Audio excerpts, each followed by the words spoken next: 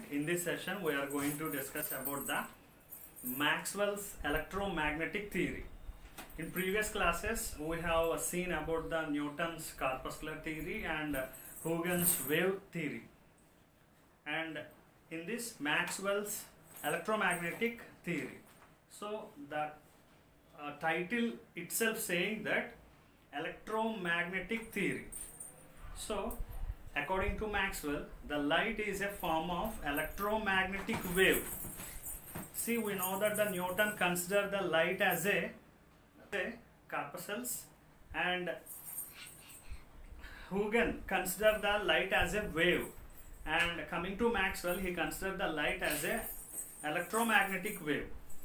And here he also studied about the light, and he proved the light as a transverse wave. And he in his theory, this theory proved all the properties of light. He proved all the properties of light except the photoelectric effect. Except that photoelectric effect, all the properties of light were proved by this Maxwell's electromagnetic theory. So coming to this theory, the light propagates in the form of electromagnetic wave.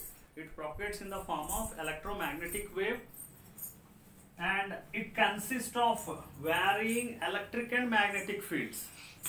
It consists of electric field and magnetic field, and these electric and magnetic field changes, and it proves that light waves are transverse waves. Yes, this theory, electromagnetic wave theory of Maxwell, proves that light wave is a transverse wave. And so if you see the diagram here, the light is traveling in a form of a wave here. Yes, these are waves, and in this wave you can observe that this is x-axis, this is x-axis,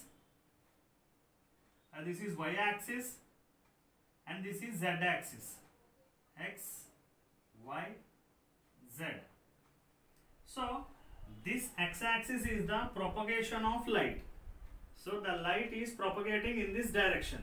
So this we call as line of propagation. And this y-axis is the magnetic field. See, if you see inside the waves here, so this is the direction of magnetic field,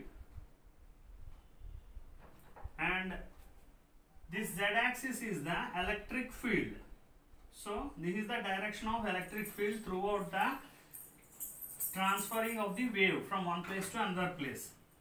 So these magnetic field and electric field are perpendicular to each other.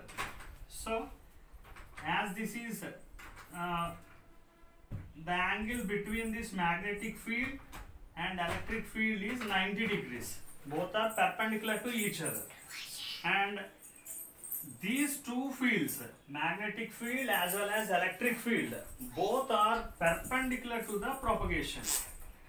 So these two fields make an angle 90 degree to the propagation of light wave. So yes, that it was given here, both electric field and magnetic field are perpendicular to each other. These two are perpendicular to each other and also perpendicular to the direction of propagation. Those two, electric field and magnetic field, are perpendicular to the propagation of light, the direction of propagation of light.